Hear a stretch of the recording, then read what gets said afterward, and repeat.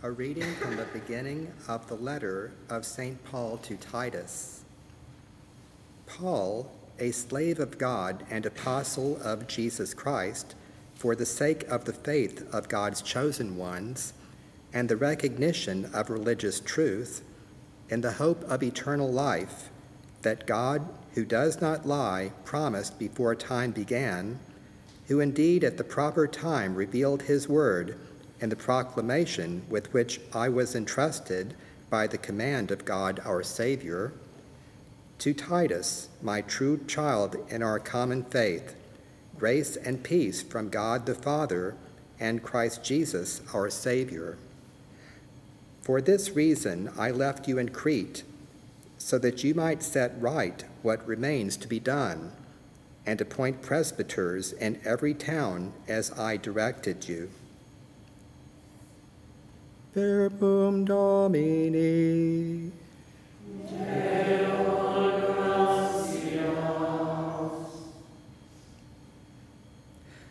Proclaim God's marvelous deeds to all the nations.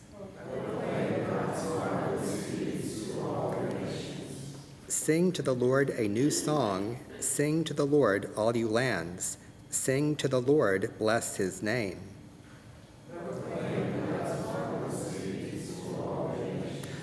Announce his salvation day after day. Tell his glory among the nations, among all peoples his wondrous deeds.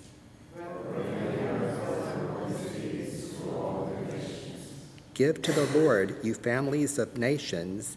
Give to the Lord glory and praise. Give to the Lord the glory due his name.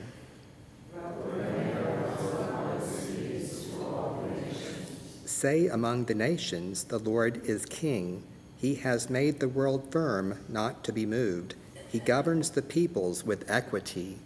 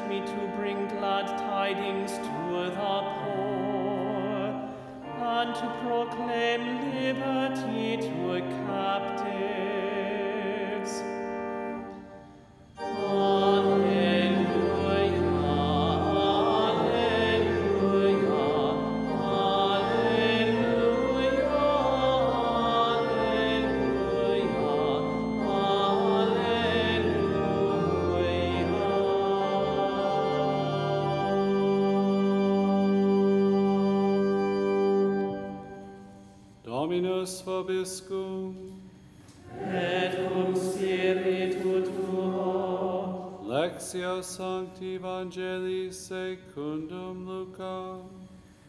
Gloria tibi, Domine. The Lord Jesus appointed 72 other disciples, whom he sent ahead of him in pairs, to every town and place he intended to visit.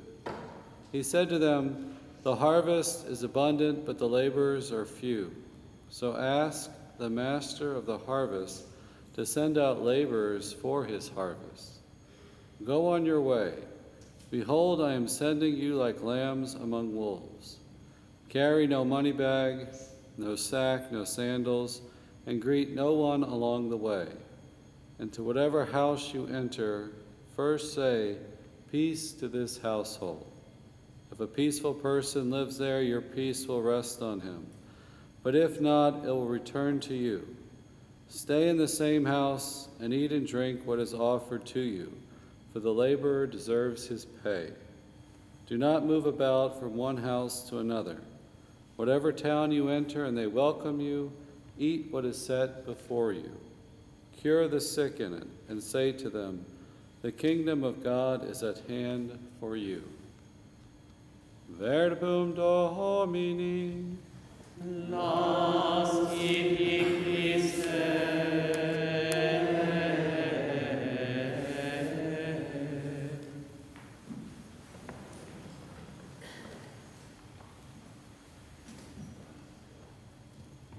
Today we celebrate the memorial of Saints Timothy and Titus, co-workers of Paul, and they have their own respective letters in the New Testament.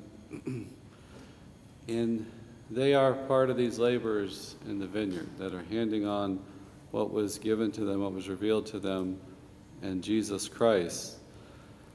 And they labored hard, they struggled, and the Lord tells us today to pray. There's this mysterious connection between praying in the holiness of the people of God and the rising up of ministers, for his gospel. Commanded to pray and to foster vocations. And certainly, I think a strong family life will help, to help young men to answer that call, to be priests, to be bishops, and to hand on this saving truth that God has left us in Jesus Christ.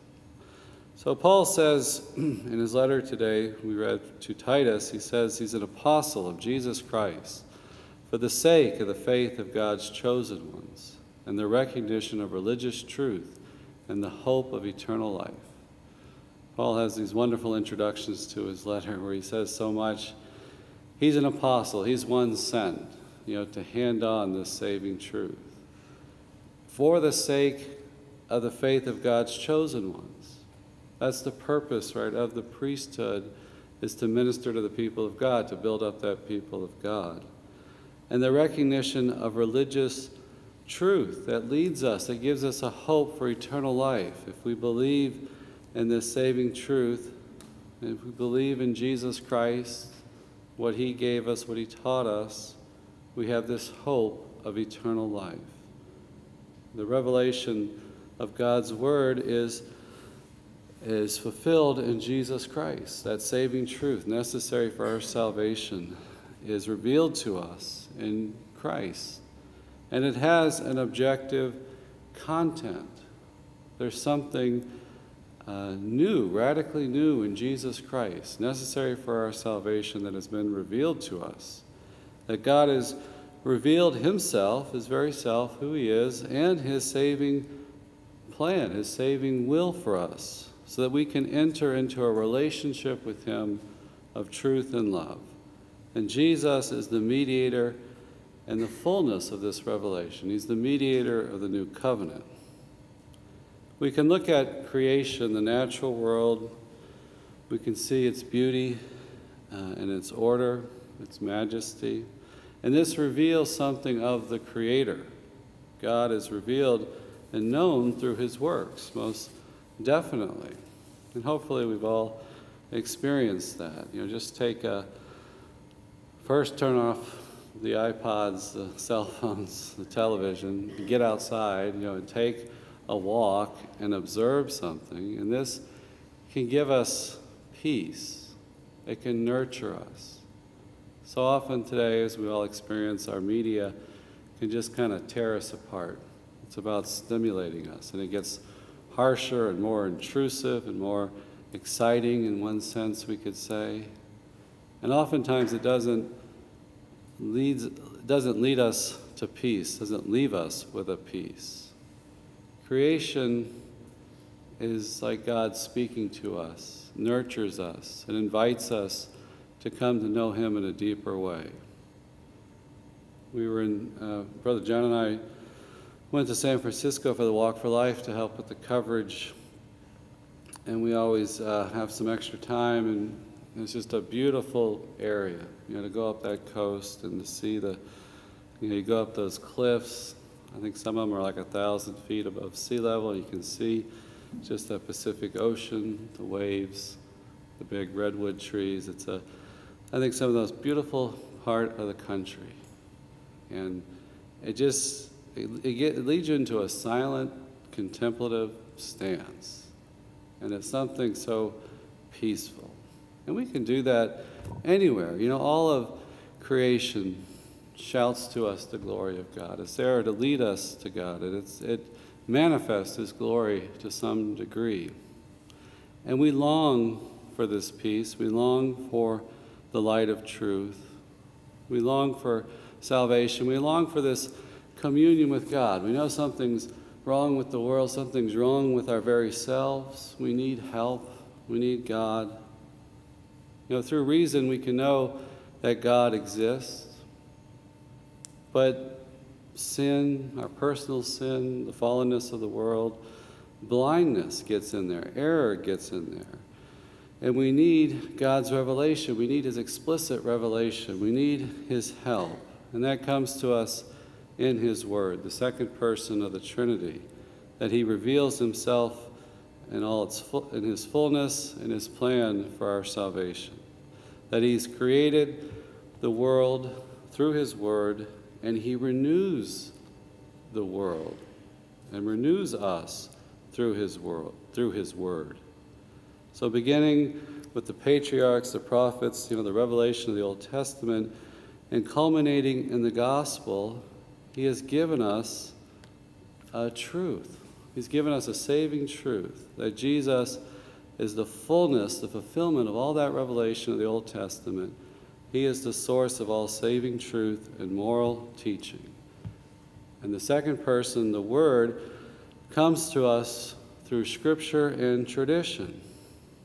That the apostles, and their co-workers handed on what they received from Christ, from what He taught them, His way of life and His works, or through promptings of the Holy Spirit. We refer to that as tradition. All the books, St. John tells us, cannot contain everything that Jesus said and did. So Jesus tells us, there's more He wants to tell us, but we can't bear it now. So we need that gift of the Holy Spirit, not to give us something new. We say Revelation ended with the death of the last apostle. They were a special, chosen few to hand on what they received, and that has come to us in Scripture and tradition. So that prompting of the Holy Spirit is not giving us something new, but it's giving us a growth of insight into the reality and words given to them, making explicit what is implicit there. So, guided by the magisterium, we can unpack that revelation that was given to us, by the lives of the saints. They witnessed to this saving truth, how they lived, what they did in their lives. We can come to know the fullness of revelation. And so it becomes more clear as the Church proclaims dogmas and her teachings guided by the Holy Spirit, what this saving truth, this revelation that comes to us in Jesus Christ is. So the apostles, their successors, handed on through oral preaching by their example, by their oral preaching, by their example, and by the ordinances they laid down. And through, in a sense, we could say tradition precedes Scripture, that Scripture comes to us and we can more thoroughly understand it through tradition, that it, in a sense, contains the divine, but we say that Scripture, in a singular way, contains that divine word. But we understand that Scripture in a deeper way through tradition. So that's the two-font source of the word that comes to us. And we need that saving truth. Truth is a precious commodity today. Our news cycle is on steroids today. It's rabid. It's like, it seems like you turn on the news, it's two pundits duking it out, fighting. It's a bloodbath. One expert says one thing and another expert, quote unquote expert, says something else. And our media whips us up into a frenzy. It's become an entertainment and not a source of truth. And we get so disturbed and whipped up that we we have meltdowns, and we have, the cameras on our phones capture these videos of people just having meltdowns, in public, in weird places. We need a bearer of truth to guide us, because left to our own devices, we fall into error. So Paul and his co-workers were sent to hand on a precious saving truth which we need for the fullness of life. And this order of revelation, as I said, comes to us in the church. The church possesses this scripture and tradition, and it's distinct from the order of creation, where we have science and politics. They has, in a certain sense, its own laws and properties, its own autonomy that's discovered and developed through reason. Certainly, the truths of our faith and moral truth is there to guide us, gives us principles to develop the science of politics, we could say. But the created order does have its own autonomy. But we as Christians are guided by the truth of Jesus Christ. We're rooted in that. We have a hope and a peace that's found in Him, that we can go and develop the created order, the created world. We have such a vital mission today. And as we have the pro-life marches this week, across the country, I think it is so clear. Because as our culture has, and our laws have gotten it wrong on this issue, it's gotten it wrong on aspects of marriage, we need Christian witness to bear witness to the truth of the human person, of moral truth. I was coming back from the walk for life and in the airport, and usually we engage people and talk to people, and one woman challenged me on the issue, the church's teaching on abortion and life. And she looked me dead in the eye and said, it's just, it's a malignant tumor. The baby in the womb is a malignant tumor. She told me that twice. She was pretty confrontational. And I thought to myself, you don't even really believe that. Does something magically happen when the child is given, when is given birth to, that changes from a tumor to a human being? No, the church's teaching is that the child in the womb has its own DNA, has its own growth in life, has its own blood type, is distinct from the mother. It's its own organism. Nothing magic happens as it passes through the birth canal. It's a child before it's born. And we, as Christians, that truth is, we can know that by reason, by science. It's confirmed by our church and its moral teaching. So we have a duty to go out and bear witness, to give testimony to the dignity of that life. We don't just say, well, it's my truth, and I'm not going to have an abortion, but, you do it if that's what you believe. No, we fight for justice. This is an atrocity that is happening, by the tens of millions every year in the world, throughout the world. This is a huge travesty. This is a huge abomination. It's not just isolated, occurrences. Some say it's the leading cause of death in the world. The statistics are hard to know, but it is rampant in the culture, and we need to oppose this and fight this. And certainly the marches can bring an awakening and awareness of consciences, that we can proclaim this dignity. And of course it takes more than that. It takes our efforts outside of marches, and we need to work to promote the dignity of life, at all levels. So may we be faithful to this call. May we be faithful in proclaiming this truth to a world that has often fallen into such darkness. Christians very much need to be on the front lines today proclaiming the truth.